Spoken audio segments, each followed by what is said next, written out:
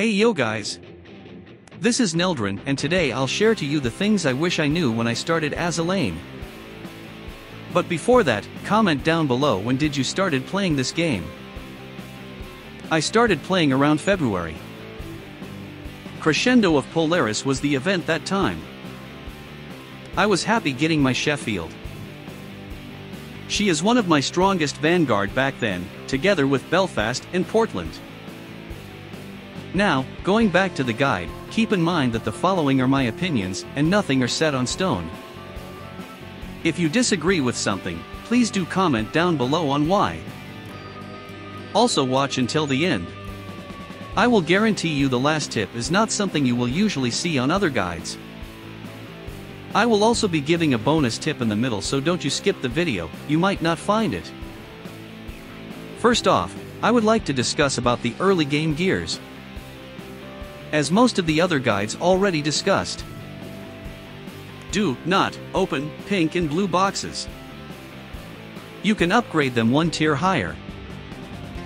That is combining 5 boxes into one. White gears and most of the blue gears are really worthless as the game progresses. So instead of wasting the boxes and opening low quality gears, upgrade them for a chance of decent purple gears. Speaking of low quality thrashy gears, including some purple rarity gears, do not enhance them. It will be a waste of plates, especially the main gun and general parts which will be needed the most. Always consult the gear tier list, which I will link below, to know which gear is the most useful. Next that I wish I knew is that the retrofit blueprint that you can collect in hard mode stages and sometimes that you can get from commission, you can upgrade the T1 into T2 blueprint. Yes. Just in case that you are short some T2 destroyer blueprints for retrofitting or on your PR ship, no need to wait another day for hard mode and pray for RNG to give you the needed purple print. You can combine 6 tier 1 blueprints into 1 tier 2 blueprint. Third in line is to retrofit if possible. Unlike limit breaking the ships, retrofitting will increase some stats into your ship without the additional oil cost.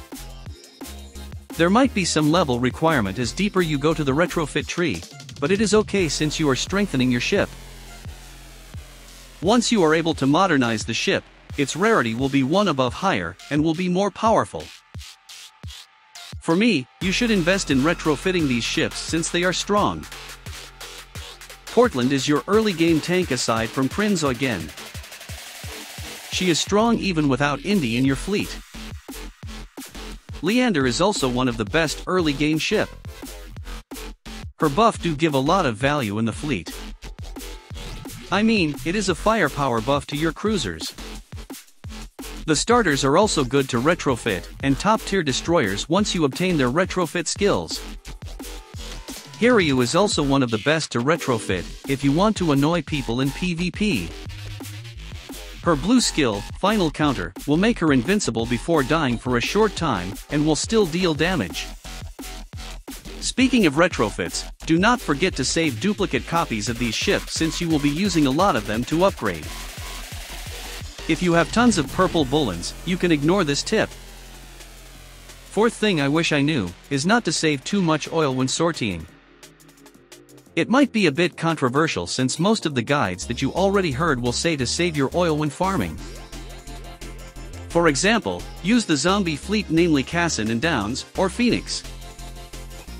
And use Erebus or Terror as your main fleet. For me, it is a waste of experience points if you keep using 0 LB ships just to conserve oil.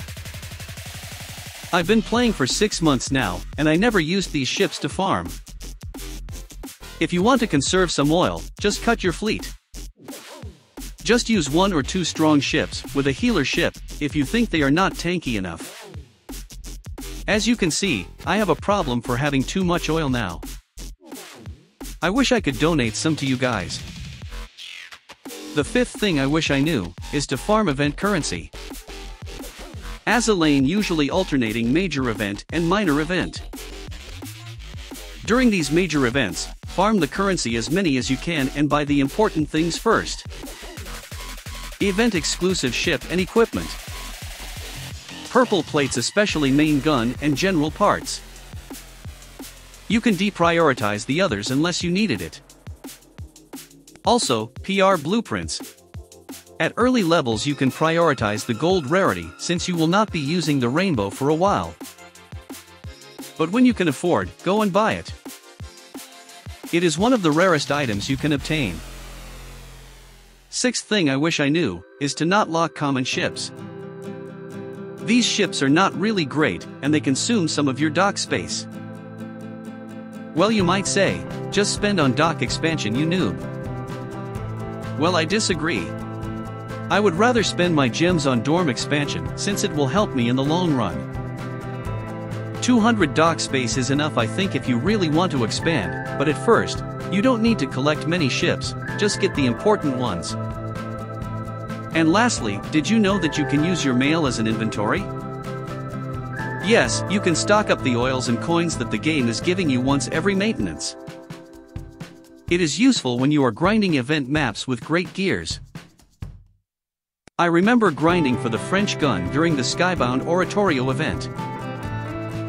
I almost run out dry, thanks to this tip that I have spare oils to use. And here's the bonus that I promised. Did you know that Akashi likes to get head pat?